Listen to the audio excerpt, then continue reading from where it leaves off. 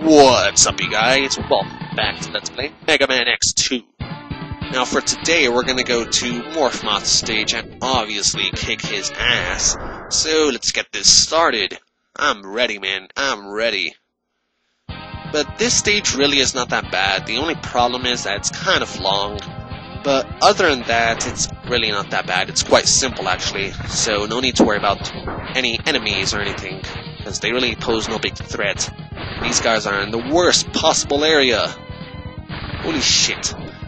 Okay, so here you're gonna want to take your Wheel Gator weapon out and use it on this corner right here. It's gonna eat up the floor and it's gonna reveal a secret passage. I wonder what there is down here. It's a capsule, of course, with Dr. Light. Mega Man X. Enter the capsule. This enhancement will modify your body armor. With it, you can absorb damage and transfer it into explosive weapon energy. So basically, you absorb damage and you can unleash a powerful explosion that obliterates everything on screen. Literally. You can even destroy those submarines in Bubblecraft stage in one hit. Kablooey! That's what I'm talking about. So yes, yeah, you can destroy those guys in one hit. Very good. Very useful, actually. That's why a lot of people do this stage after Wheel Gator, just to get it as soon as possible and then go to Bubble Crab. But I don't know. That's just what I've seen usually. Okay, so... Oh, I totally jumped there, man. I totally jumped. I pushed the A button, man. I pushed the A button. Look at Mega Man, he's jumping around everywhere. This background, for some reason, also reminds me of some kind of Metroid or Super Metroid background. Like, honestly, I don't know why a lot of these backgrounds remind me of that game, but... I mean, I don't even remember which game it is, Metroid or Super Metroid, I'm not sure. But anyways, here's our first mini-boss. What is this? Oh, it's a big-ass bug. So basically, this guy's gonna be possessing this robot in the junk. And what you wanna do is shoot this red ruby, make him come out, shoot him as many times as you can, and he's dead. That's pretty much it. Quite simple if you ask me. The only difficult part is when he possessed the robots and the robot's gonna be jumping around everywhere like a crazy asshole and just gonna try to mess you up. And that's not good.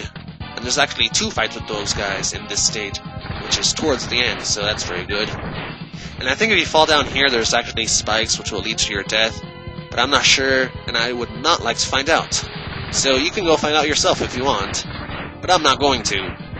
And these green grasshopper things, they are very annoying because they can attach onto you, and they can make you look like a crazy lunatic as well because they take control, and it's just freaking crazy. And what the heck is all this shit on the ceiling? What the heck is this? Are we in a toilet? What the heck is this?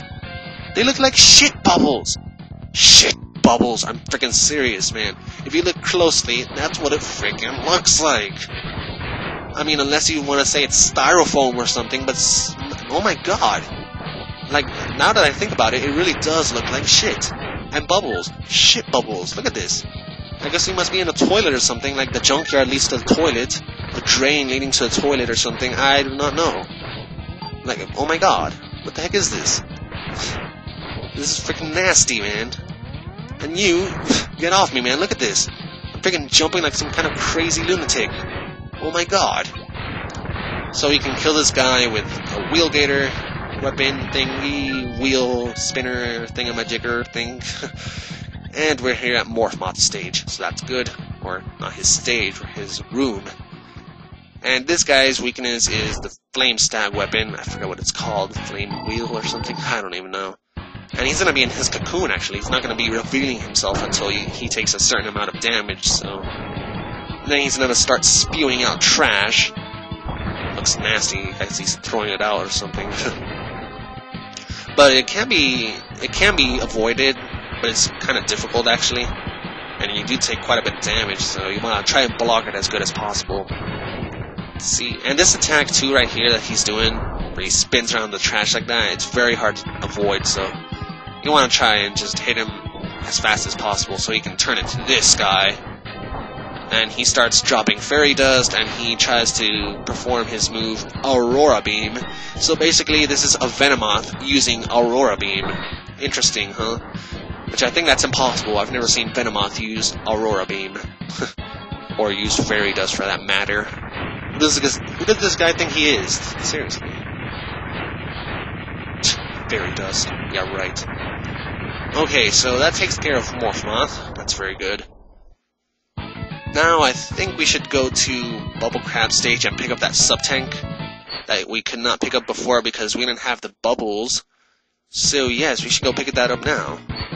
And with the defeat of Morph Moth, we get 4 pieces of shit stuck together with super glue. Very nice. At least that's what it looks like to me. Alright, so let's go to Bubble Crab.